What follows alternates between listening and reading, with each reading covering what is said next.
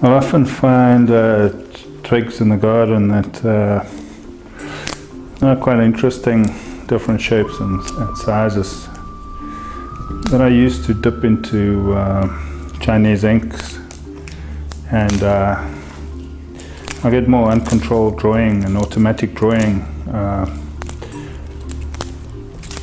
by using these techniques.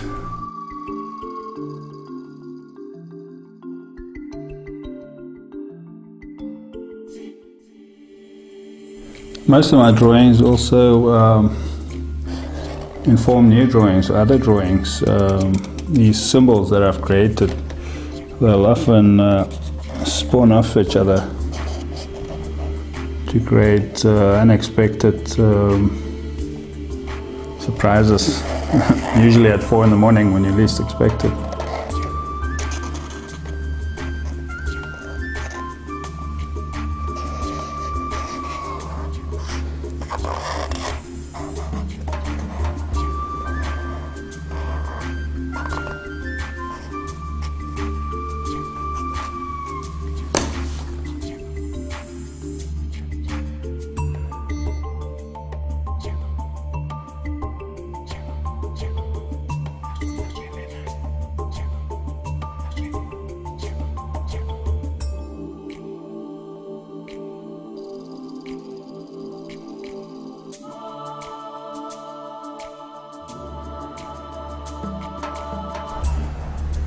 I have a rough idea in my head before I start, but it never works out the way you predict. Any little line, any little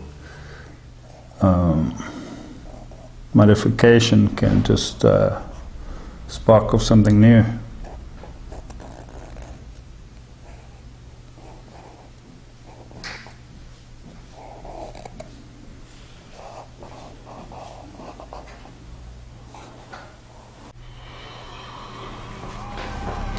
Occasionally what I'll do is draw on the new iPad in different layers. I find it's quite effective and interesting, and you can save different layers on top of each other. I was quite inspired by my little tour at Picot and Moss of the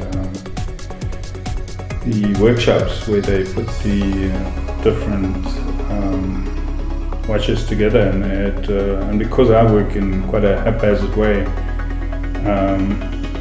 I enjoyed all the different parts lying around and different watch parts that make up the watch.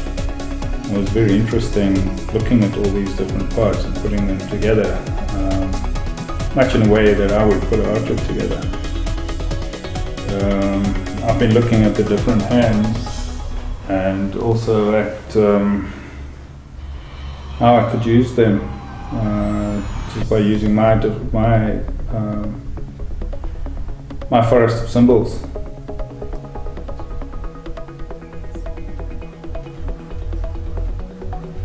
I quite like the idea of creating a timeline around the edges of the box, and it's fascinating that the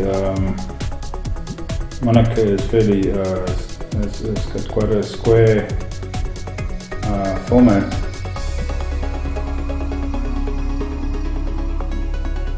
And that the box is also actually a bigger version of that square form.